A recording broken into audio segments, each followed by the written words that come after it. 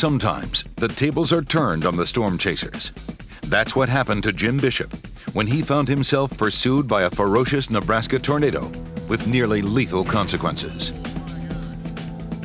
As a storm chaser, you want to put yourself in the tornado's path, but you want to get out of it, plenty of time. It's heading for us. I'm videotaping due south, and at this point, the tornado is 2.5 miles wide. So right now, it's just a black wedge.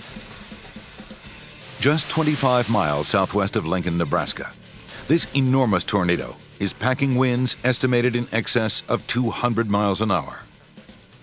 It's cutting us off. Okay. It's cutting us off. Our road goes south. We're gonna head back to town. Yeah, Go south, guys. listen to that thing roar. Okay, it's gonna... Don't panic.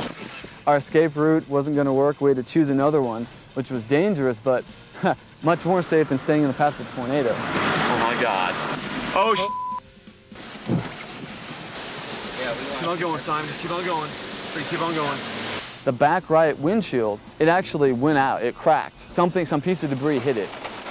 I'm getting out of here. With the massive F4 tornado nipping at their heels, Jim and his friends frantically look for shelter in the town of Wilber, Nebraska. Get out! Get out! Get out of the car! They take refuge in an empty building, but even that can't protect them from the tornado's violent winds. I held the camera as steady as I could, and what's going through my mind, I'm thinking, okay, if this thing hits us, we're screwed. Bottom line, there was no way that I was going to miss out on the video opportunity because I'm already there. Watch what happens as the camera keeps rolling.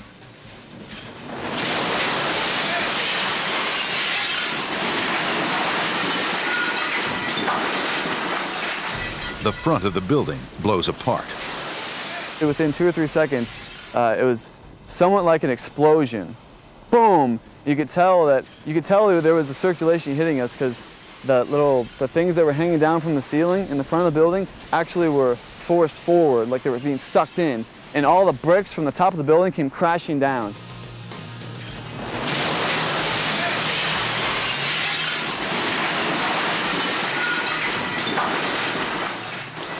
You guys okay? You okay, Jim? Fine.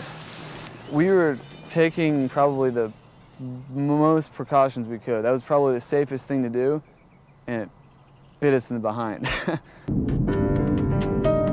Luckily, the storm chasers were in the back of the building when the tornado struck.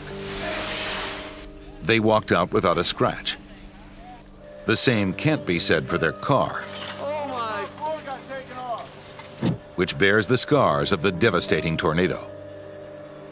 As a storm chaser, it's a sobering experience to have a storm, kind of chase you. After you're chasing it, you become the chasee, I guess. You have to take refuge in a building, and a tornado hits you. It makes you really appreciate severe weather and really have a lot of respect for Mother Nature.